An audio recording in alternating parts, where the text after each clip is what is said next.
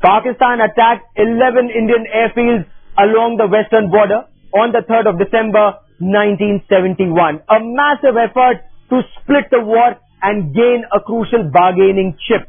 Pakistan's war plans were tactically brilliant but strategically disastrous. For India, the war on the Western Front was, in a sense, a territory holding operation.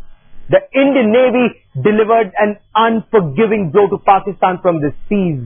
1971 war saw some of the most memorable armored and air attacks, including the unforgettable Battle of Longewala.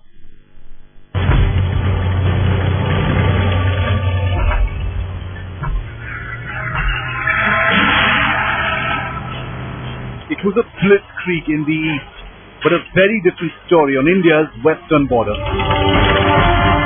With the Indian Army's overwhelming strength and focus in the east, Pakistan quietly decided to invade from the other side. The defense of East Pakistan lies in the west, General Ayub Khan had once said. His successor and protege, General Yahya Khan, had chosen to fight by those very words. Pakistan's strategy in the Western Front was deceptively simple. Invade, take territory, and then use it to bargain for the end of aggressive hostilities in the east. What Pakistan hadn't accounted for were ill-equipped but inspired defenders on the Indian side. India's focus in 1971 was on East Pakistan. On the Western theatre, the focus was on a strategic defense. For Pakistan, the situation was quite different. For them, the defense of East Pakistan lay in West Pakistan. And they proposed to achieve this defense by carrying out preliminary operations by the holding troops. Know that at least at our level, fighting level, the significance of the troop. But we did know that on the Indian side, the army was fairly thin. In fact, there was no formal division holding the border. The invading Pakistani forces were led by highly able commanders who simply happened to make a string of doomed decisions. Most notably, this included a massive failure of intelligence that hid Indian strike aircraft in the Longewala area, but also the decision to move tanks with no route reconnaissance and mounting a tactical frontal assault with no engineer reconnaissance.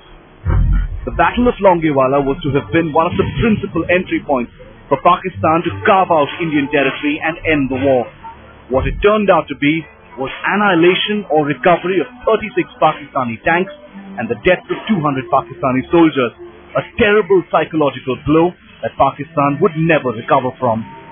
In the West, there was a defensive-offensive strategy. So what we did was that we actually carried out counter-attacks against most of the Pakistani airfields in the West, because in Longewala, while our air could operate freely, and the kind of destruction that they caused to the Pak armor, but Pakistani Air Force, because they were not in that area.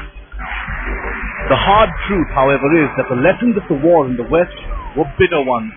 For instance, India had completely failed to detect such a massive armored presence on the Pakistan side.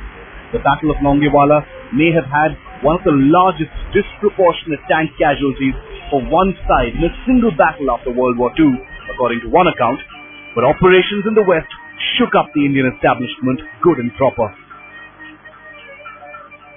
By the evening, 21 tanks were knocked out, and scores of vehicles were also lying destroyed there. So, next day, as we know later, the Pakistanis started withdrawing after getting so much of battery. It was 40 years ago that the Indian Army and the Indian Air Force delivered a shattering blow in one of the most decisive battles of the 1971 war. It wasn't far from here that the Battle of Longewala actually played out. It is one of the most memorable battles of the 1971 war, and it is one that changed the tide of the war on the Western Front. But 40 years later, exercises like Sudarshan Shakti prove that the Indian Army is still preparing for any sort of conventional battle with Pakistan. In the Thar Desert, with camera person Amit Kumar, Shiv Arur for Headlines Today.